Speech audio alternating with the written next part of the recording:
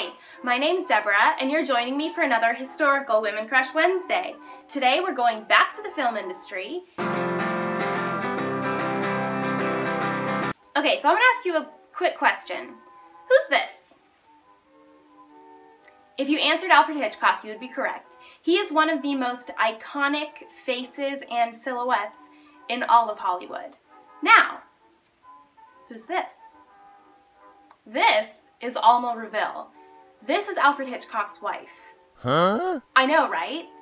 I have seen every single one of Alfred Hitchcock's films, and I had never knew that he was married. Now, this is exactly why I have created Women Crush Wednesday, so that we can talk about amazing women like Alma. She originally got into the film industry by serving tea to the production elite in England. She is English.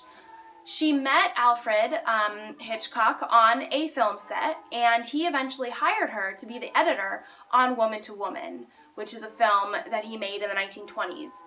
He actually offered her the job, and she turned him down the first time because he wasn't going to pay her enough.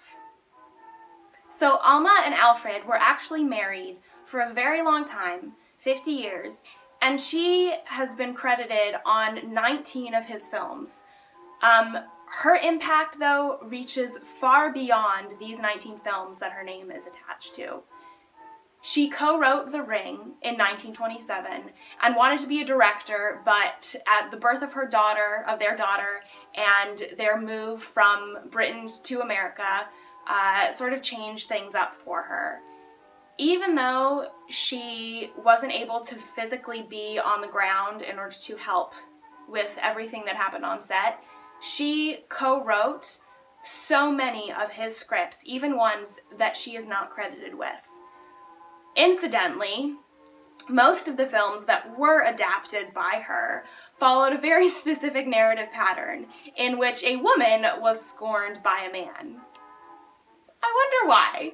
Many people think that that was about their relationship, especially because Alfred was known to have lots of dalliances with lots of different blondes on his set.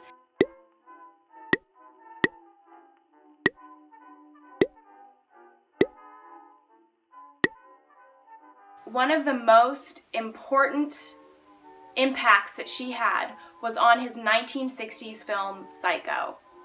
Now, I'm sure you know what Psycho is. If you don't, go watch it right now.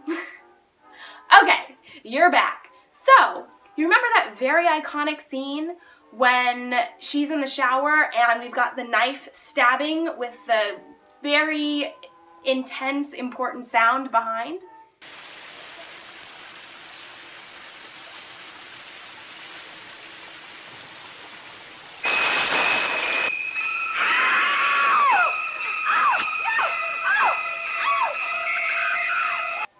So when Alfred first saw that cut, he didn't want any music behind it.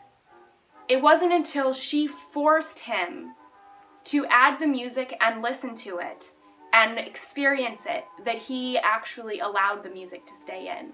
So without Alma, that iconic Psycho scene would not be the way that we know it today. This is just one of the many examples of how important Alma was to Alfred Hitchcock's legacy.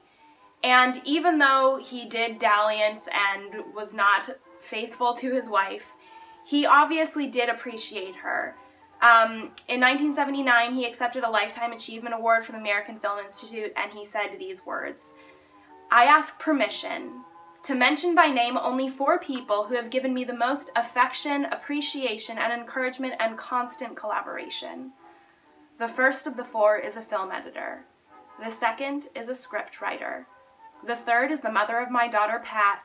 And the 4th is as fine a cook as ever performed miracles in a domestic kitchen. And their names are all Alma Reville."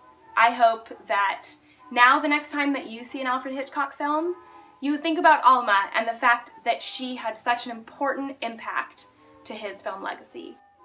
Thank you so much. So, join us next week. I've got a very awesome non-industry guest that we're going to be discussing. She actually wrote one of my favorite books of all time that I read and reread every year. So tune in next week to learn all about that. Thanks!